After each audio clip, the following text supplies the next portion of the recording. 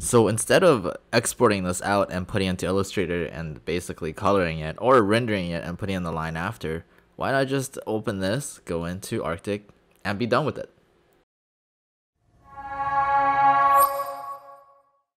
What's going on, everybody? Welcome back to RH Tutorials. Today we're going to learn about how to make a simple Rhino model like this into a diagram that is ready to export, basically, right out the bat. Okay. Now there is, I know Rhino 7 is already out, but in Rhino 6 there's a feature that a lot of people actually don't know about, but it's one of the most useful things ever, and it's the viewport Arctic. Now you can see that in Arctic mode, it basically will keep all the lines. It'll basically make everything and override all the materials, turn everything white, but it'll keep all the shadows so you can make easy delineations if you want to export it out to maybe say Illustrator or Photoshop to basically draw in the color or anything like that.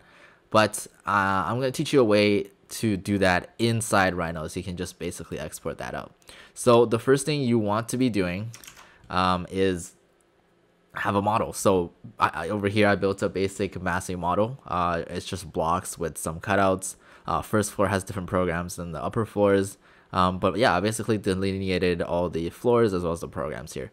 Now the first thing you're going to want to do is go into your perspectives tab and pan all the way down to display options. As you guys saw before, the Arctic view, let me just show you that again.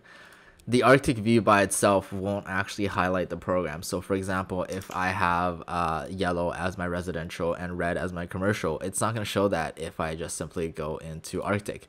That's why we want to make a new version of Arctic that'll actually show all the colors. And to do that, it's to go down into the display options, and we're going to make a copy actually. So if you have to be clicking on this display mode tab here, and then you're just going to click on Arctic and find a copy. So now I already made a copy of Arctic before, so it's a copy of Arctic 1. Now you can name this anything you want, maybe like colored Arctic or anything like that.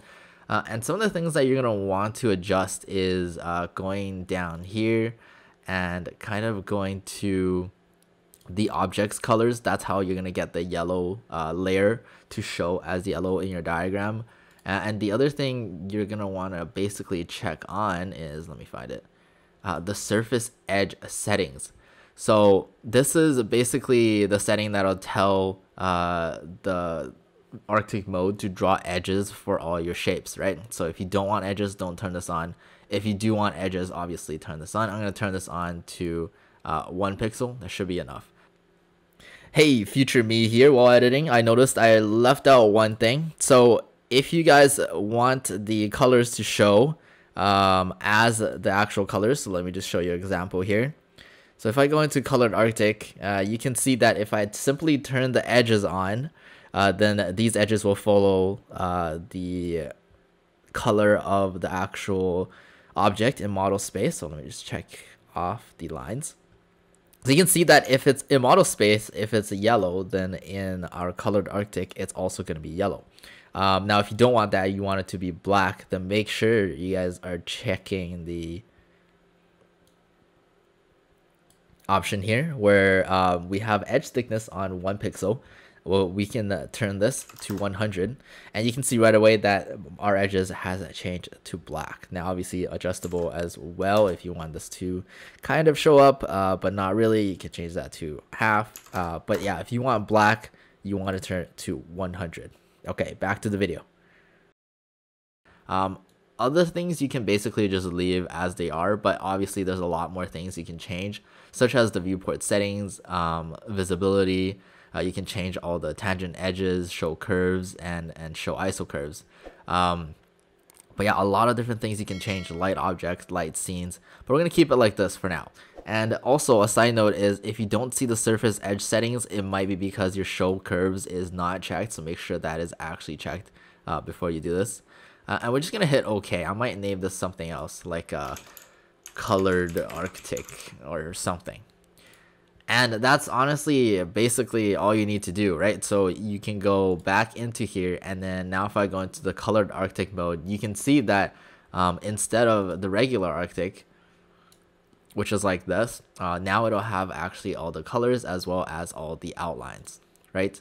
And the good thing about this is if you want to make a ground floor plan. So for example, if I check this off, oh, and my lines. If I check this off and you want to make a ground floor program plan, I know this is not very accurate. This is a super fast model. You can simply just add in the lines and it'll show in your program. So if you want to divide the units up, you can simply just draw in this line like this, and it'll show up in your, oh, that's a crooked line.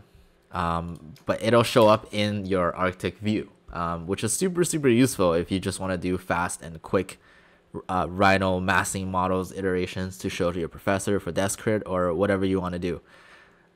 Now, the other great thing about this is you can just export out of Rhino straight up.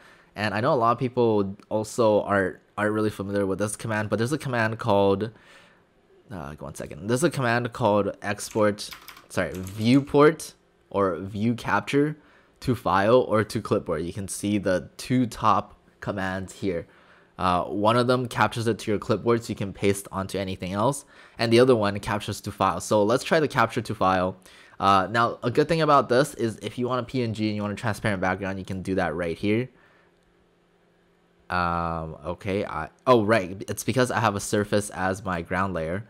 So if I go ahead and unlock this and I hide it,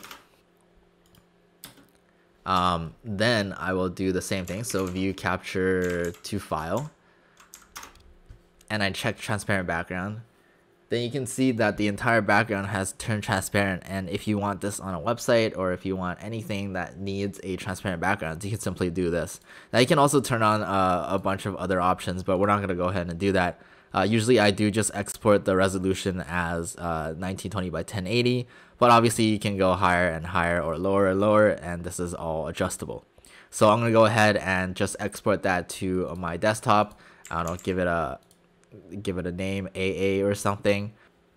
And one last thing I like to do with my diagrams is basically put them in isometric, or if you find a view that's better than isometric, that's cool too. But I just find that if you have multiple diagrams, it's good to put your view all in the same isometric view. So I'm gonna go up here and type isometric in the command. Press enter. Now it's going to give us viewpoints, and it's going to give us northeast, northwest, southeast, southwest. That's just the angle where you're looking at the diagram, right? So it'll have an underlined character. So pretend if you want to see it in northeast, you're going to press N, and it'll show you in northeast. See how that looks. If that fits what you're trying to show, then perfect. You can just export that. But if it's not, you can just continue testing, right? I'm repeating the command, pressing S for southeast, and then if I want to try out southwest, which is not very good, then I can always just go back to something that's a little bit better. Maybe like the southeast view would be a good one to show here. But yeah, that's it for me today. If you guys enjoyed the video and learned anything, please don't forget to leave a like and subscribe. But I'll see you guys in the next video.